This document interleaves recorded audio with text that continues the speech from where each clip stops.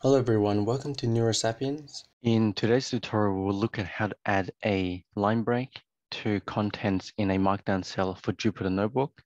So we'll first start here by creating a new Markdown cell, and we'll add in here a few facts about Python. So we'll add in Python is an object-oriented programming language. Its design philosophy emphasizes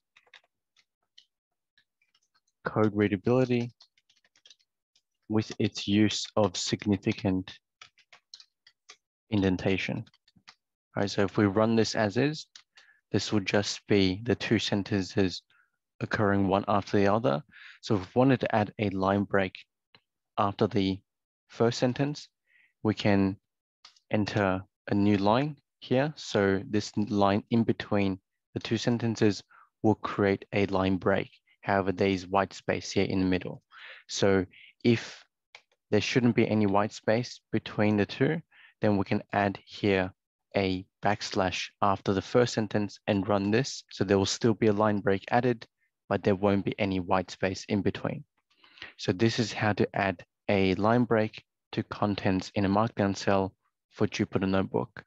If you found this tutorial helpful, please give it a thumbs up, subscribe and click the notification bell for weekly videos.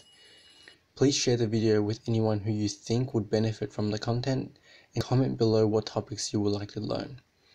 If you would like to support this channel and have the means to do so, the best way will be via my Patreon link in the description below. Happy learning and I'll see you in the next tutorial.